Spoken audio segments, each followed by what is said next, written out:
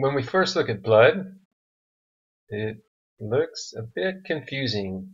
Pink, purple, even more pink. But let's look at the function here. One of the main roles is going to be to transport oxygen to the cells, carbon dioxide away from our cells, so we breathe it out, and nitric oxide so we can contract our muscles. And there we have it, all these little pink cells. Some of them are solitary, and some of them are in clumps. We call this agglutination or agglutinated. When blood is disturbed, it will clump like this, which can be deadly if it's system-wide. So these are erythrocytes or red blood cells, RBC, all the same thing. All this background pink erythrocytes. What if we get cut though? We don't want to bleed to death.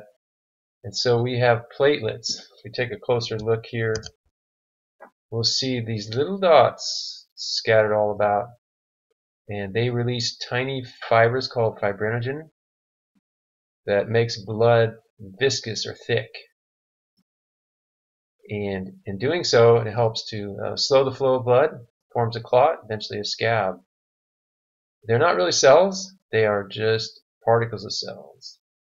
And so these two erythrocytes last about 120 days before they die. Platelets wander around aimlessly, just pretty quiet until there's damage to the tissues. But what about when we're attacked by a virus or bacteria? Well, we have these cells called neutrophils. They're fast and furious. Here's one here. You can see the segmented nucleus. That tells you right now it's a neutrophil. If we look around, they are the most abundant. Here's another one here. They don't all look the same because it kind of depends on how they're laying. Like this one looks like dots. That one looks like, oh, and here's one that looks like a little bit like a letter U. These are all neutrophils. The most abundant and the fastest to respond. So if we're in a movie theater and someone sneezes, we take a lungful of bacteria, viruses. The neutrophils are there. They're going to help protect us. What about viruses, though? The viruses are abundant, and we need something to attack them. And here we have it. Use solid purple. Compare them to the neutrophil, quite different. Lymphocytes, different name and different purpose. They're going to seek out viruses. So here's a lymphocyte. These are relatively abundant as well. And sometimes, depending on the illness, you'll see more lymphocytes than neutrophils.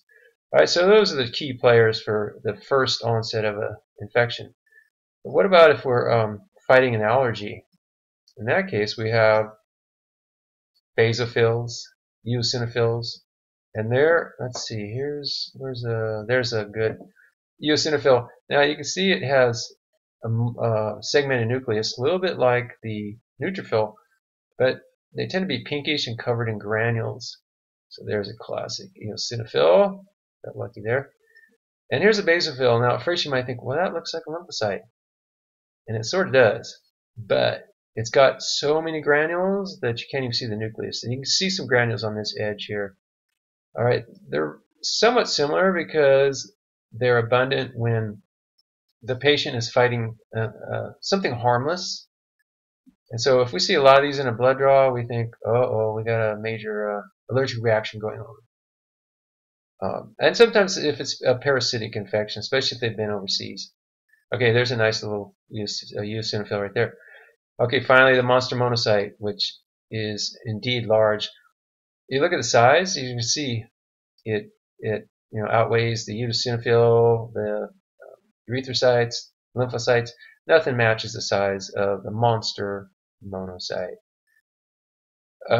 Sometimes they're squashed and you just see a kind of a cloud, but we got lucky on this one. They attack everything.